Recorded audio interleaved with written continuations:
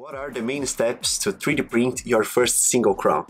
So this is one of the most common questions for those who are beginning to work with digital dentistry. Everything starts with our three-dimensional object, which needs to be offered to us as an STL file. STL stands for Standard Tessellation Language, and this is the file of our three-dimensional objects that we want to 3D print. Okay, these objects could be a crown, prosthesis, surgical guide, an orthodontic aligner, a dental cast, or any other type of device that you want to 3D print for your treatment. Here, the first thing to do with your STL file is to import this file into a slicing software. This is pretty much an example of a slicing software. That's the Photon workshop selecting the position of our 3D objects in the printing bed. Okay, so that's the first step that we need to do. We need to choose our 3D printing strategy, and then there are a lot of parameters that we can set up here. So there are several parameters that we can adjust here. Some of those parameters are slice setting parameters, others are parameters of the 3D printer, and the position of the objects in the printing bed, the angulation and everything will also influence the final results regarding mechanical resistance and so on.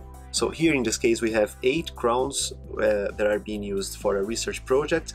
They are being positioned here in the printing bed with supports, right? So they need supports to be 3D printed. And now in this other screen we are selecting the shape of the supports and the position of those supports as well. Then we need to click on a button which is the slicing tool, and this will basically export our files into an extension that is readable by the 3D printer. Right?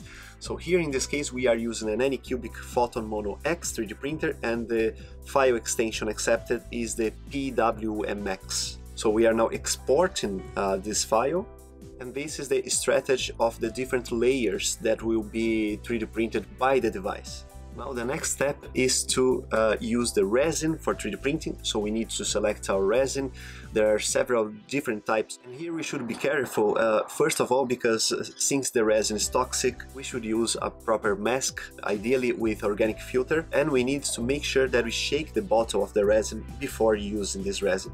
So there are even machines that will, do this procedure of shaking the bottle in a regular way in order to have the best priorities of this resin during the 3D printing procedure. So the resin should be stored in a proper place with temperatures ranging from 25 to 40 degrees. So now we are pouring the resin in this removable tray of the 3D printer. Of course, we should avoid bubbles. There are some regular procedures that we need to follow here, which cannot be covered in this short video. Of course, we need to make sure that the 3D printer is calibrated and with all the movable parts working properly. Then we close the 3D printer with the cover, and now we are ready to start our 3D printing procedure.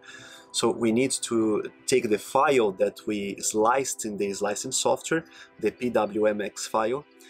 So the file is here in a USB driver, and we just need to plug the USB driver and select the file that we want to 3D print. So this is a LCD 3D printer which will print each layer in a regular way. The printing bed of the 3D printer will move down and the 3D printer will print the objects layer by layer by light curing. When the process is finished, the 3D printer will let us know, and then we can scrape the object off the printing bed. So first we need to wash the 3D printed objects using 99% ethanol or IPA. We also need to make sure that we are going to dispose those materials appropriately, and then we need to use a light curing chamber to finish the light curing procedure of our 3D printed objects. For this purpose we are here using a wash and cure device from Anycubic in order to make this process a little bit more automated. Then we can finish and polish our crown, and then we should be ready to use this crown in the patient.